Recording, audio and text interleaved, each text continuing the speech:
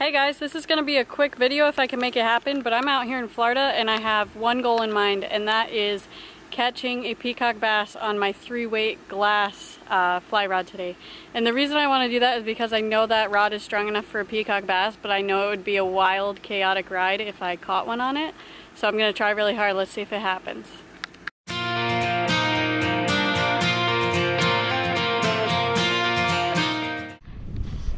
This is going to be really hard. Oh my god. Oh, here it comes. There he is. That's a good one. On the 3-weight.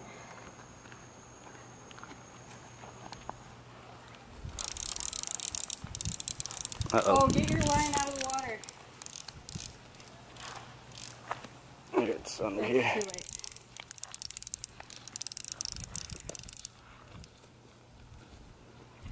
All I have to do is get around you. There, now you're good. Quick, get it out.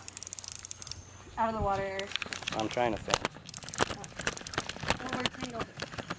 I'm not tangled.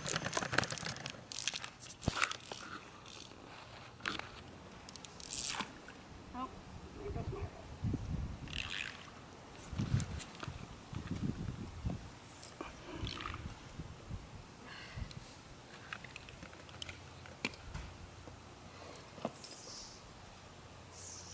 Want me to pull that tree in? Yeah. I think. Oh, it's still connected, I think. I'm trying to move in it, but I'm just Alright, we're doing everything we can to get this fish. Never seen one like this before. Tell me what to do. I don't really, I'm just pulling. Slow. Okay, wait. Okay, bring the tree back with you. Okay, really slow. I got him. Oh my god. That was too chaotic for me. Look at that fish. That is a pretty fish. Pretty. I don't know if this was the big one I saw, but I mean, he sure felt like put up a fight on the 3-weight. I'm sure. Oh. Okay, so that was pretty wild. I'm not gonna lie, catching this guy on the 3-weight. I was nervous because Eric still had his line in the water, and then me being nervous about that got him hooked on this tree. But Eric pulled the tree out, and we saved the fish and the line and everything. So now we're gonna let him go. He's a beautiful specimen.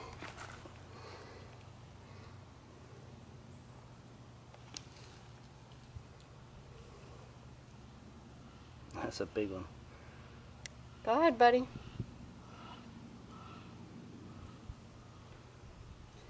See ya.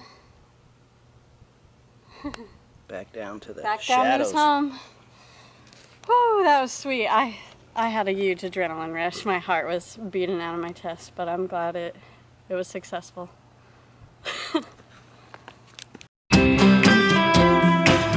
Alright, gonna blow my float tube up. My brookie's drinking water. That's my girl. Keep drinking. Oh, your leash is in the way. There you go.